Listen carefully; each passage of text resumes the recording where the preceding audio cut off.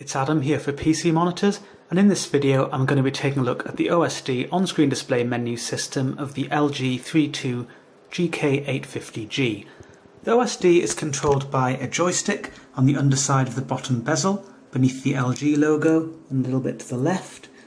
I've got that illuminated in red at the moment, and that's just so it's a bit clearer in the video. By default, that isn't actually illuminated at all when the monitor is on, but it acts as a power LED which glows red when the monitor's on. It intermittently blinks red when the monitor enters a low power state, so when the signal to the computer is lost. Just to the right of that, there's a little scroll wheel just here, and that's used to brighten, dim, and indeed cycle various different colours, activate or deactivate the sphere lighting feature. So I'll explain a little bit more about that now. At the rear of the monitor there is a ring of LEDs that runs around the stand attachment point. It runs all the way around, and you can change the colour that glows. It acts as a kind of bias lighting because it's actually quite bright. This room is relatively bright at the moment, and even then I can actually see it on the wall behind the monitor, even when I'm in front of the monitor. I will show you this feature and what you can do with it now. I'll dim the room a bit so it's a bit clearer as well. So if you want to brighten the lighting feature, you scroll that little scroll wheel to the right. If you scroll it to the left, it dims it. If you want to turn the light off, the sphere lighting, you just you basically press the scroll wheel and hold it in for a little bit. That was perhaps a second or so, it doesn't take long. And again, press and hold for about a second or so and it'll turn on. Note that this feature actually works even if the monitor is powered off. So once you've turned the monitor off, you can use this as a kind of lighting feature, a standalone lighting feature. Alternatively, you can turn it off like usual.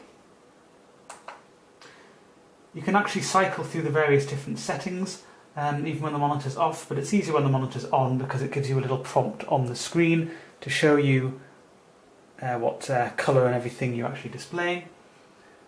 So if you press that rather than holding it, you cycle through the different colours. What I was showing you before was what's called white daylight, so it's a fairly cool looking white colour. This is natural white, which is more of a kind of slightly warmer colour. It's not particularly warm, but it's a bit warmer. There's peaceful, and that cycles various different shades, which are supposed to be quite sort of calming, I guess. There are lots of different shades. There's kind of different blue shades and sort of teals and some green shades. So it just gently cycles through various different colours. And again, you can definitely see it behind the monitor.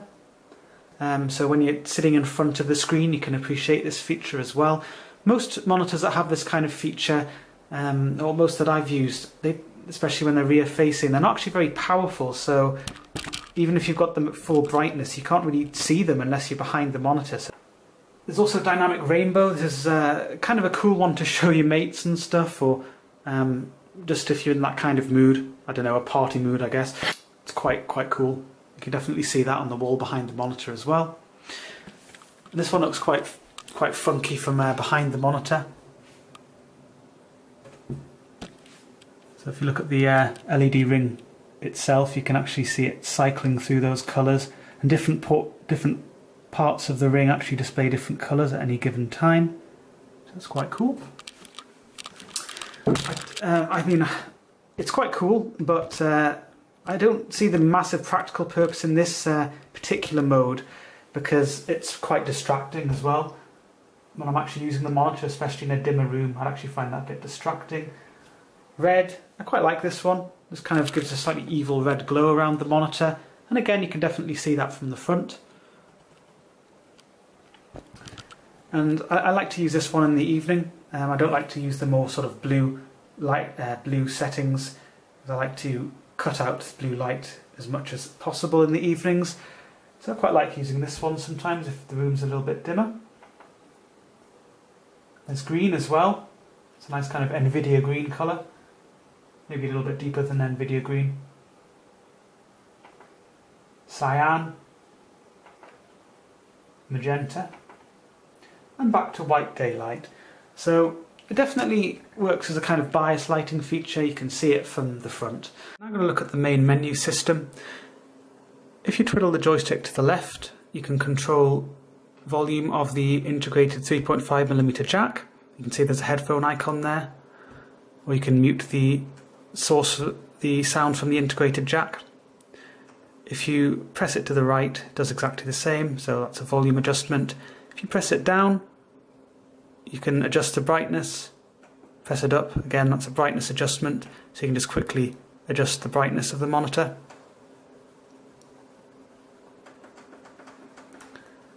If you press it in, that's how you access the main menu system. If you hold it in for a few seconds, the monitor will eventually go off.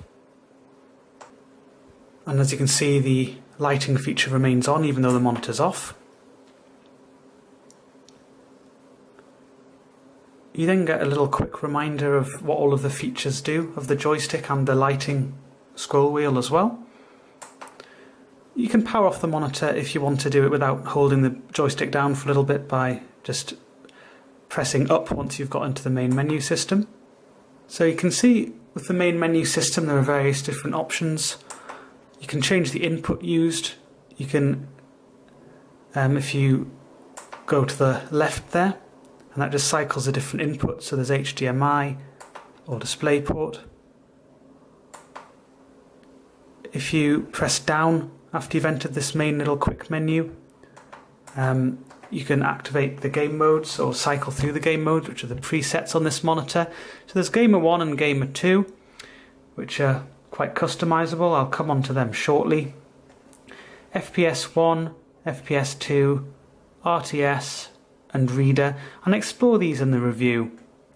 You can see the various different settings that they all change, or some of these settings that they change. You get a quick reminder of what this all is set to there, and you get a quick reminder of the refresh rate that's currently being used by the monitor. If you've got G-Sync active, that actually changes according to the frame rate of the game as well, so it acts as a little refresh rate counter. The reader mode is a low blue light setting, so this is good for relaxing evening viewing or other times where you want to reduce blue light output from the monitor or your exposure to blue light. If you go to the right, there's the main settings menu. Again, starts with game mode, and with Gamer 1 and Gamer 2 these are actually fully customizable. However, the only settings which are actually saved to your Gamer 1 or Gamer 2 profile are these Game Adjust settings. All of the other things like Picture Adjust, they're actually applied universally, so you can't have different Picture Adjust settings on Gamer 1 and Gamer 2. You adjust these once and it applies to both of your gamer profiles.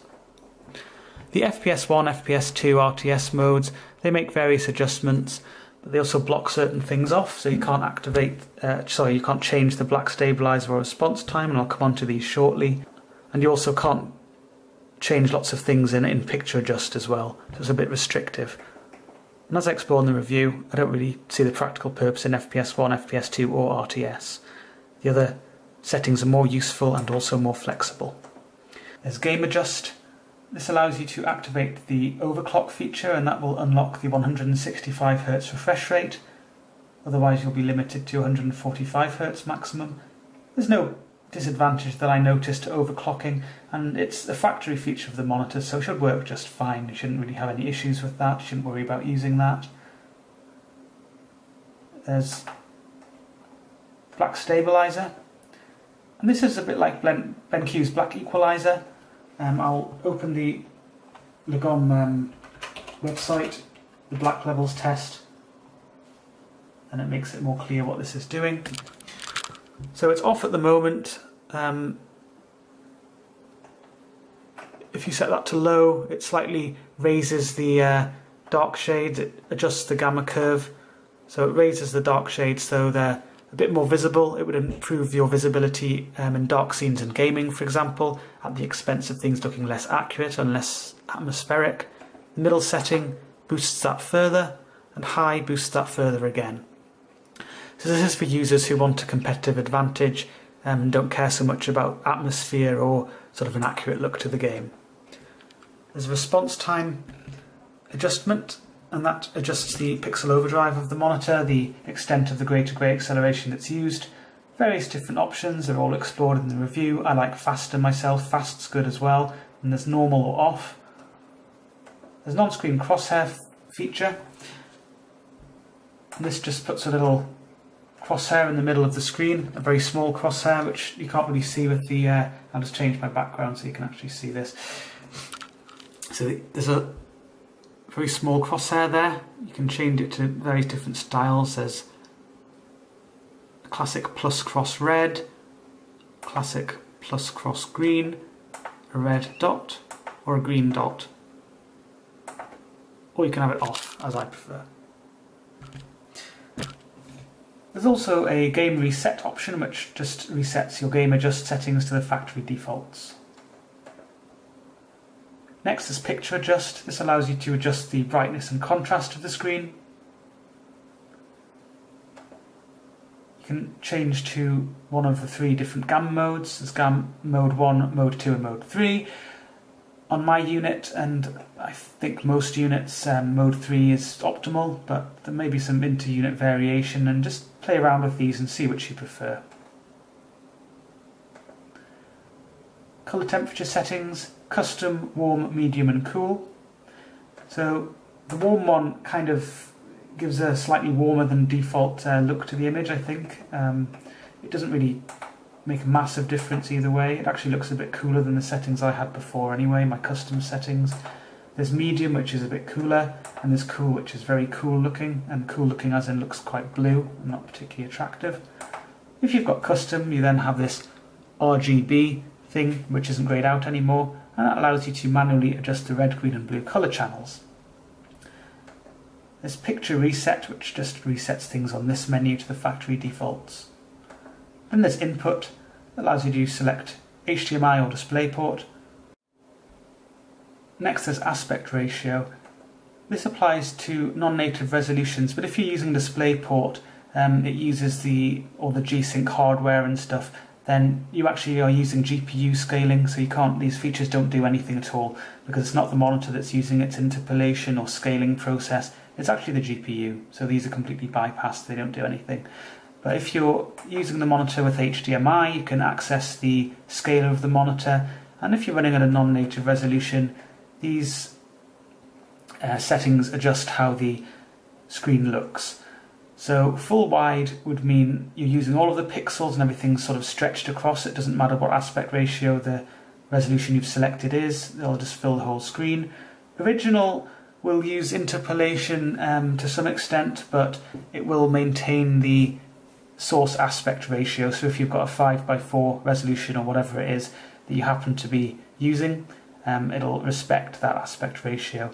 Well, there's 1:1, and what that'll mean is the image is displayed with a black border around it, and you're only using the pixels called for in the source resolution rather than the full 2560 by 1440 of the display, so that's a 1:1 pixel mapping feature. Finally, there's general. This has various different options, such as changing the language that the OSD is displayed in. You can change the power LED, the little red illumination to the joystick I showed you before. You can have that off, which it is by default when the monitor's on, or you can have it on when the monitor's on. You can't really see that, I should mention, you can't actually see it from a normal frontal viewing position anyway, only if you're looking at the monitor from pretty low down. Automatic standby. This means after a certain time that the monitor has detected that there's no signal from the computer, it'll automatically go on to standby, or as if you've pressed the power button to turn it off. That's what it means. So you can have that set to 8 hours, 6 hours, 4 hours, or off, which means it won't automatically go into its standby mode. Quick charge, and this enables the quick charge feature of the USB ports, so you can quickly charge connected devices. Uses slightly more power from the monitor, so that's why there's an option to turn that on or off. And when I say power from the monitor, I mean it uses a bit more electricity. OSD lock, so you can stop pesky family members from messing around with your OSD unless they're clever and they know how to deactivate the lock.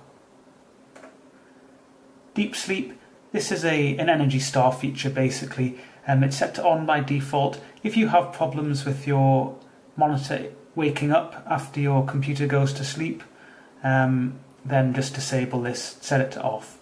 What that means is it'll slightly increase the power consumption, standby power consumption of the monitor, because it doesn't enter its deepest state of sleep, but it's not a massive difference, and it's just there for Energy Star compliance really, this feature.